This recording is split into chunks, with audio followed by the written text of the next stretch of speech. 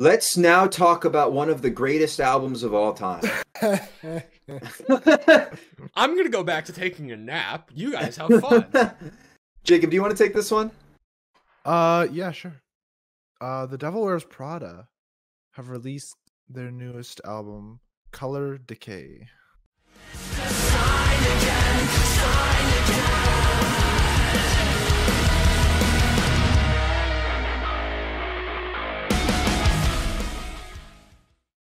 Wow.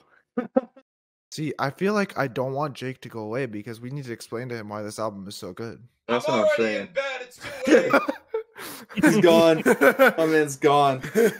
Justin, you said you listened to this, right? Yeah, I wasn't feeling it. Did you have any that you enjoyed? Salt. I'll take That's one. it. That was the song I feel like we were all in agreement. Yep. For the Yeah. single. It was the one single that we were all It in was agreement the for. one. I believe in salt supremacy. Jake, you actually saved a couple, right? Yeah, 4 out of 12, I think. It's what? Salt, Noise, Broken, Exhibition? No, it's Exhibition, Salt, Broken, and Fire. Okay. Yeah, that makes sense. So basically, the 3 softest songs and the opener. Huh. But I will say, there are some other redeemable aspects. I think the chorus and Watchtower is still really good. Having gotten to hear that one live when I saw them opening for Beartooth earlier this year, definitely has it kind of stuck in my head to a bit more of an extent. And I remember liking parts of Noise, just not the unclean parts, which is where most of my faults come with for this album. To probably no one's surprise that I don't particularly like the uncleans here. As much as this is one of my least favorite albums I've heard this year, because just sonically, I'm just not liking. I'm not liking the vocals very much. I came out of this enjoying it more than I expected to. Very contrasting statement I just said, but it's true. So I also came out of this enjoying it more than I expected to. Yes, me too. Me too. So Jake mentioned Noise real quick. Noise is the best song in this album, right? Sonically, yes. Sonically, yes. Objectively, Cancer or 25. Yes. Yeah. Okay. Yeah. Actually, that's exactly it. Yeah. Yeah. Okay. I have 25, but Cancer is a close second. Yeah. So all that to say that the lyricism on this album is flawless. I have listened to this less than Jacob. I would say I've probably given it a full run through 15, 16 times.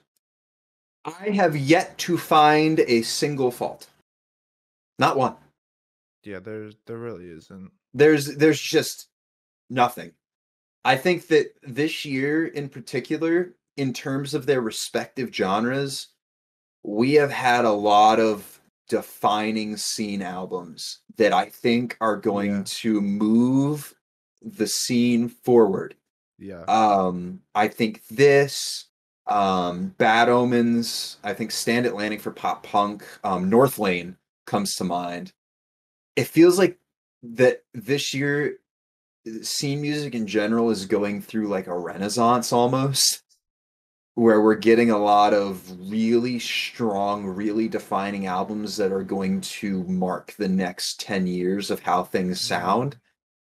I had a revelation, Jacob, the other day, like literally maybe 2-3 days ago, about why I like this so much. And it's because I full disclosure, I do not have a single other Prada song saved besides all 12 on this album, except for one.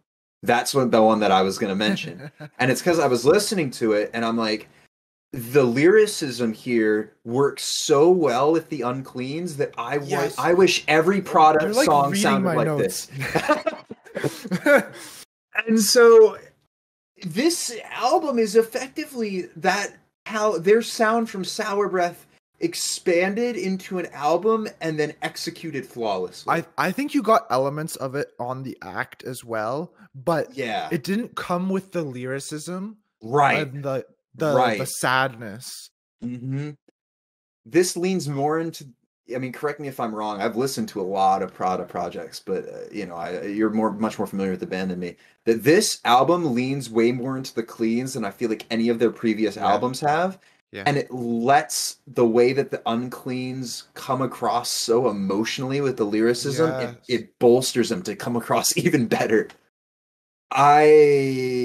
Yeah, this album, instrumentally, vocally, lyrically, it's just like this 1, 2, 3 gut punch of impact in a way that I feel like a lot of other albums this year have succeeded maybe as strongly vocally or as strongly instrumentally, maybe not quite as strong lyrically. I think that lyrically this is the best album I've heard this year.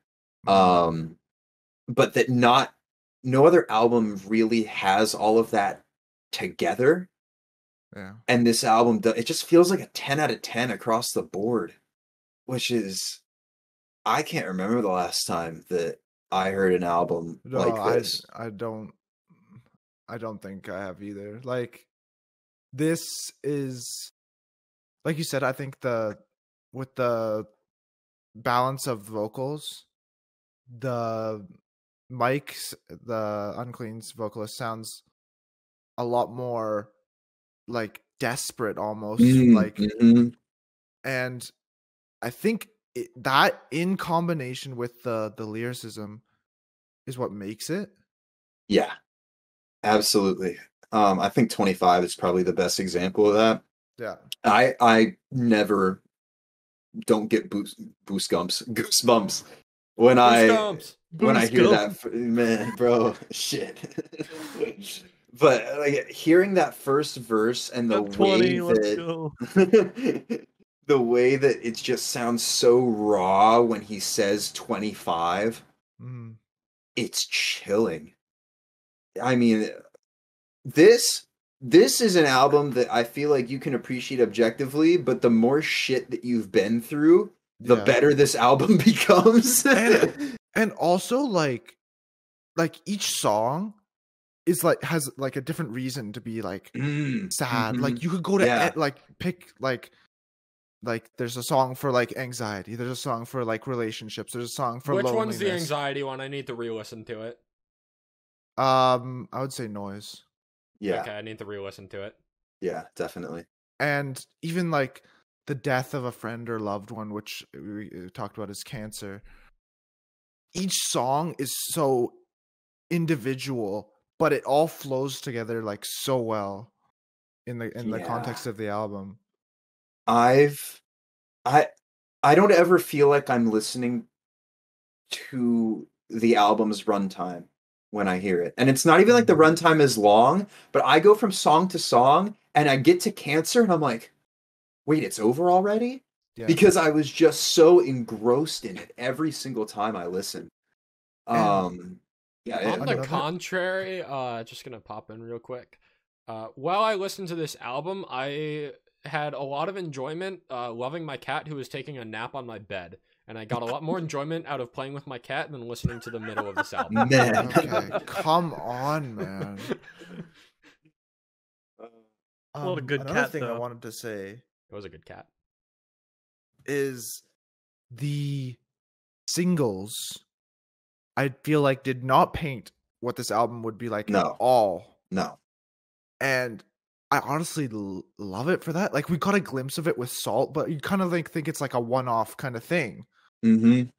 And then you get to the album, and all of a sudden the album artwork makes total sense. Oh yeah. And actually, like, it was a really pleasant surprise that the singles didn't represent the album. Oh, absolutely. Yeah. Sacrifice, even I wasn't super high on it as a single. In the context of the album, forget about it. Like even like the single sonically, like I mentioned, you mentioned Sacrifice, Sacrifice, Watchtower, and even Time to an extent. Yeah. All I was like, this is. But then you hear it in the album, and you listen to the lyrics, and it's like, wow, this all makes sense.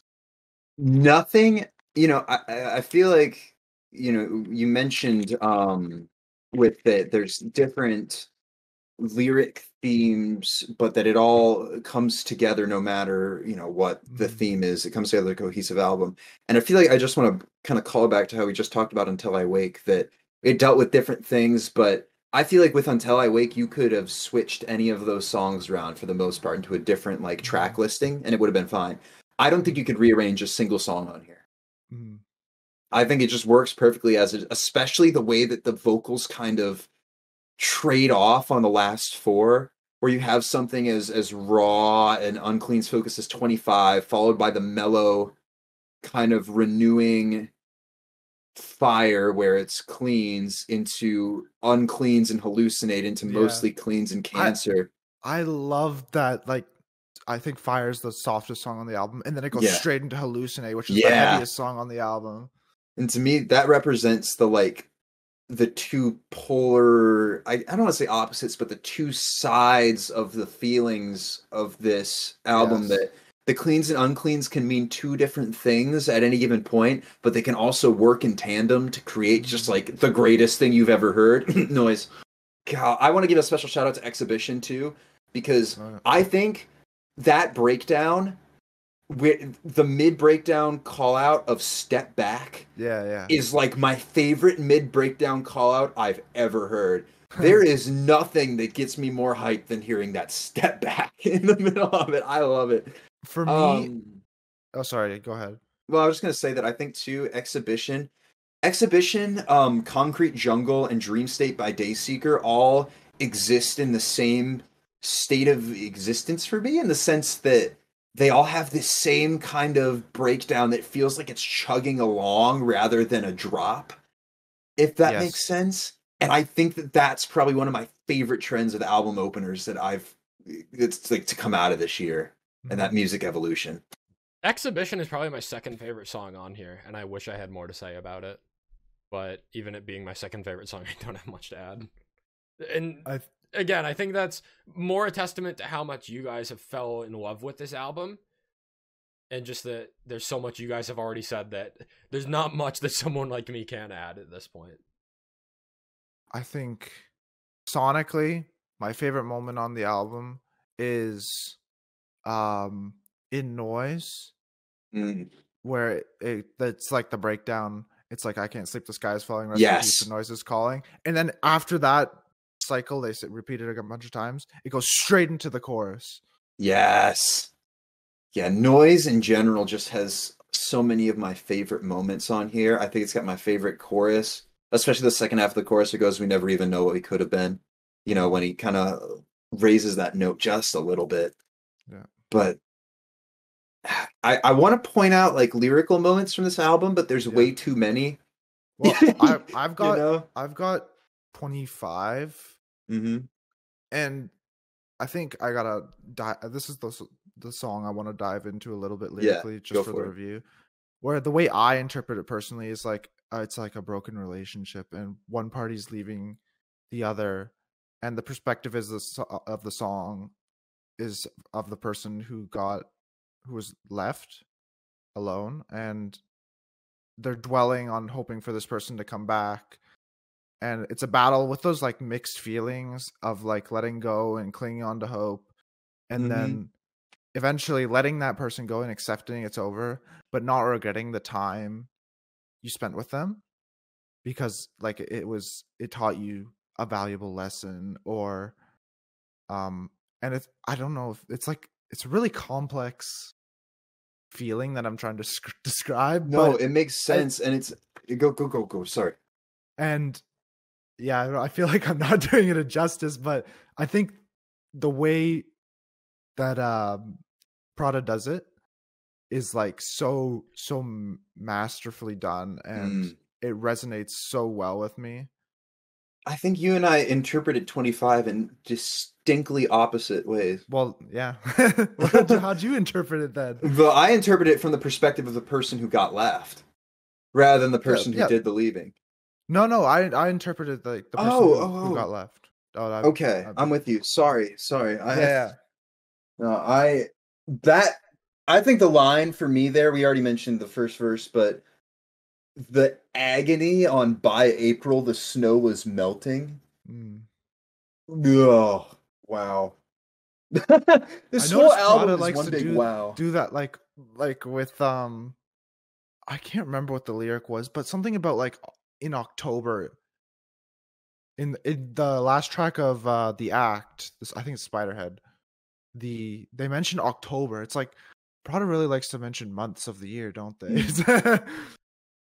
Well, and I think that allows because it's almost like a catch-all, right? Mhm. And I feel the same way about a garden song called Inside. That's kind of like my go-to whenever I'm feeling depressed or anxious. That it mentions November. And it's kind of like, well, if something didn't happen for you regarding the relationship in that month, you can still relate to the sentiment of the song. But by Yeah. giving somebody a specific month, you open yourself up to this whole wide group of listeners that could say, oh shit, I remember this happened to me in October, or I felt the relationship Yeah. falling apart in April. And then you connect to it on a whole new level, Well, just opens up this whole new world. for me, it did happen in April, so it's Oh, kind of like yeah. I could be here for hours. I could, I And could as well. I don't want to be for the sake of runtime, but we're gonna be talking about this again Well, yeah. from the by the end of the year, and I truly think that this is.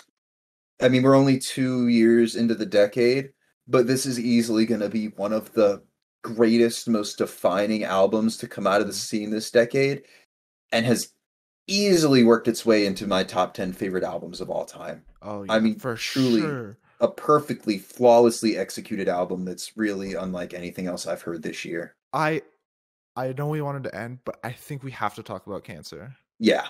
Yeah, you know what? That's a good note to end it on. The close of the album, the close of the discussion. God, I don't want to fuck it up, so let me pull the exact thing.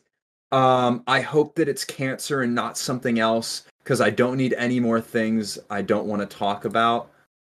That at this point you're so sick of having to think about all the things that have gone wrong or that are wrong with you. And at this point, you're just hoping that it's Cancer so it'll kill you so you don't have to deal with the agony of living through all those things anymore.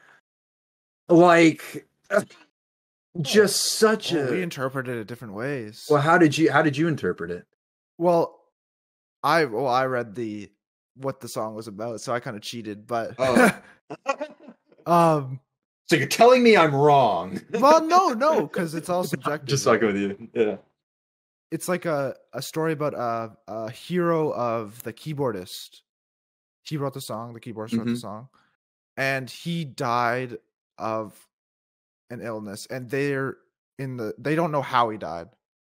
And basically, the keyboardist is hoping that he didn't die. He died of natural causes rather than he killed himself or something like that, because he struggled with mental illness. And so the whole song is about like hoping that they died of natural causes rather than mental illness. I remember reading that lyric of I hope it's Cancer, and as someone that has only listened to this album through once, because as I said, not really my thing. It requires context. Yeah. It really does. My rough interpretation of just reading that line by itself, my assumption was that like I hope it's Cancer in the sense of like I hope that you died to something that I know rather than the unknown. It's like if someone dies from cancer, that's like something that's a lot more normal. Whereas like if someone passes away and you don't really know why, like you're kind of wondering, maybe I wish it was just cancer so I knew how they went. Yeah. I have no idea if that's accurate at all. That's just my it's pretty close interpretation. Yeah. For what the album is meant to me, and I think that's really influenced the way that I hear Cancer, but I think that because of what it means to me, my interpretation of it makes the song all the more impactful for me when it's already like everything leading up to it and then getting to that. I mean, it's an impactful enough and emotional enough song as it is. When you listen to the 11 tracks before it and you finally get to it, it's just the most raw, cathartic, emotional experience. This album is an experience, truly. I mean, I hear some of these songs in my playlist and I'm like, okay, they're good, but then I hear them in the album and it's just cold fuck. Yeah. Or it's definitely you're an me, album. You listen to 11 songs and you get to track 12 and you're numb to everything you're hearing. Or you me and tapped out at track 3. Man. Damn. Two You're doing sides of the yourself a Hivemind. disservice. And that raw emotional outro. Yeah. Yeah, just this album's a fucking masterpiece. I think I just talked myself into making it my album of the year.